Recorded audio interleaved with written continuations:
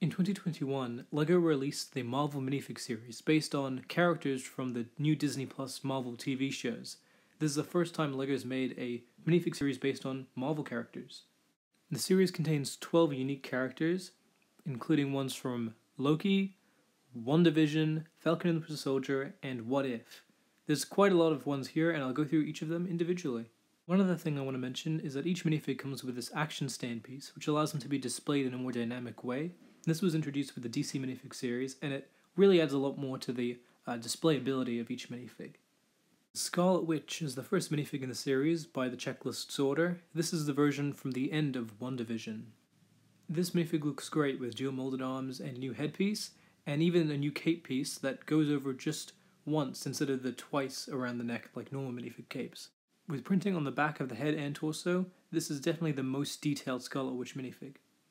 The second character from WandaVision is a new White Vision, with really detailed printing all the way around the back, the sides of the legs and arms, back of the head.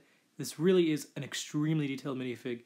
This also uses a new spongy cape and comes with this accessory of the Hex from WandaVision. Comparing this to the existing LEGO Vision, you can really see how they took the design and improved it for this new series.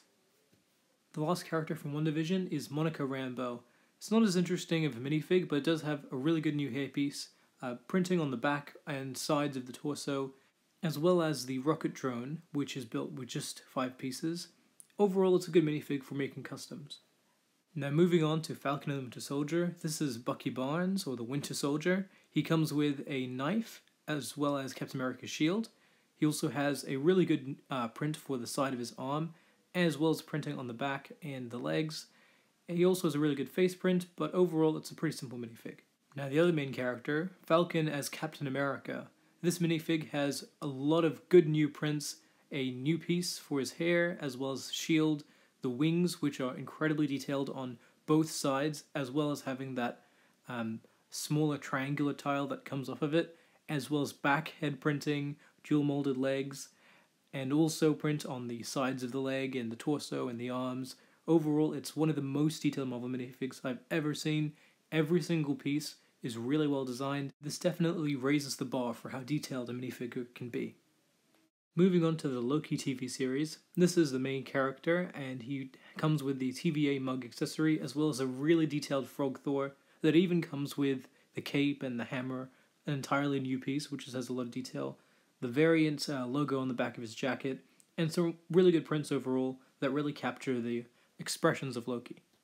The other character from the Loki series is Sylvie, a variant of Loki that comes with the Crocodile Loki.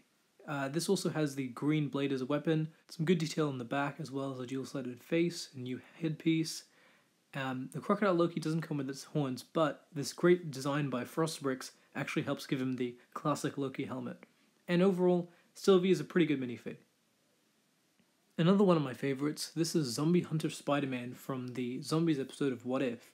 This is definitely the most detailed Spider-Man minifig ever made, with really good facial expressions for Tom Holland, detailed printing on the sides of the legs and the arms, dual molded legs, and overall a really great design, including the Doctor Strange cape, which uses the old style from the Sanctum Sanctorum set, as well as that white Spider-Man's webbing.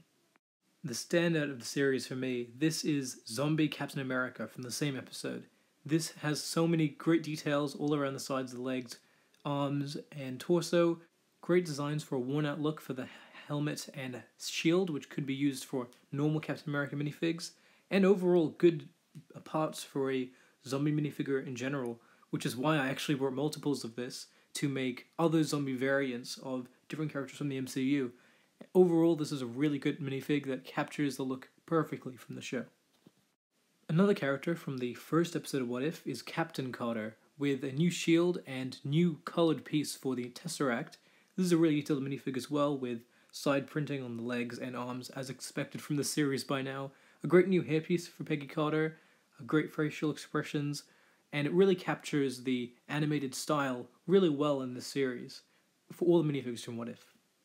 Another character from What If, this is if T'Challa became Star-Lord, with a great new helmet piece representing T'Challa's hair and Peter Quill's mask.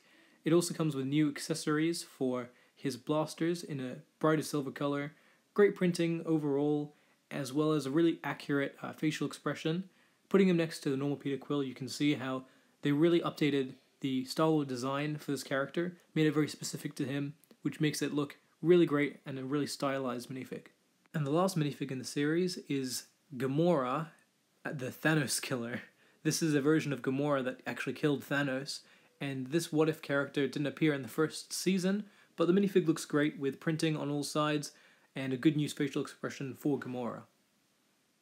So in conclusion, this is probably my favorite minifigure series of all time. All the minifigs are really great. Super detail definitely raises the bar for the level of detail that minifigs can come with.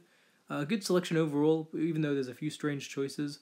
My favorite is probably Falcon or Captain America, and my least favorites are maybe Monica Rambeau or Bucky Barnes. With the level of detail and the inclusion of the action stand, this is definitely worth the $6 price mark, and fits in well with the Marvel minifigs that LEGO have made in the past. This entire series is really good, and I definitely recommend it to any Marvel fan. And that concludes this video. Be sure to check out some of my other Marvel related content, as well as some of the things that I've done with these minifigs on Instagram. Thanks for supporting the channel. Bye!